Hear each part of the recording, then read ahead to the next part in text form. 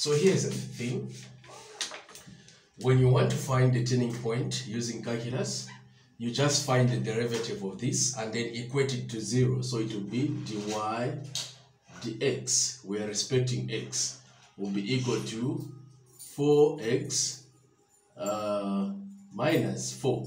Okay, so this is the derivative of this one.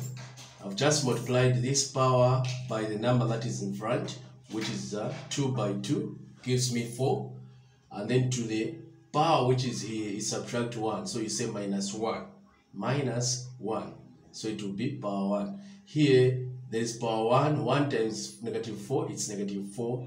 And then you subtract 1, it will be power 0. So this x to the power 0 will just be 1. So 1 multiplied by this, it just be negative 4. So now at this point, you equate. You say 4x minus 4 is equal to 0. So 4x is equal to 4.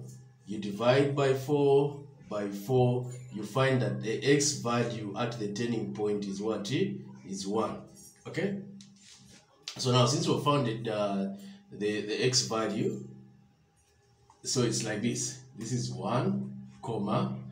Okay? So now we need to find the y value. So how do we find the y value? So you just say y. Let me cut here. Y is equal to 2x squared minus 4x plus 1. So you just replace 1. You replace x with 1 here. So it will be y is equal to 2.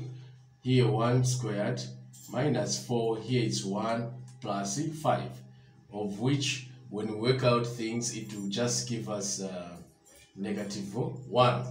Because here it will be 2 minus 4, it's negative 2. Negative 2 plus 1, it will be negative 1. So this is negative 1.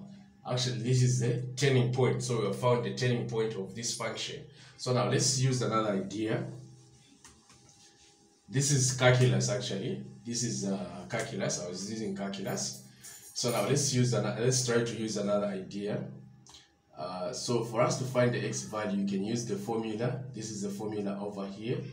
Okay, and then our b, we know that this is our a, b, and c. So our b is negative 4 over 2. Our a is 2 there, such that when we solve here, it will just be 4 divided by 4, of which our x value will just be equal to 1. So for us to find the y value, we do what we did. It's like this. We replace this x with the 1, like we just did when finding the x value, the y value. So it will just be like this over here, such that when we solve, we get negative 1. So our turning point will be 1 comma negative 1 here. Thank you so much. This has been Sichamba Jacob. Kindly subscribe to my YouTube channel and share the video. Tell more and more people to follow me on my channel. And also on my Facebook page, the same name, you can like it. You just say Jacob Sichamba. Okay?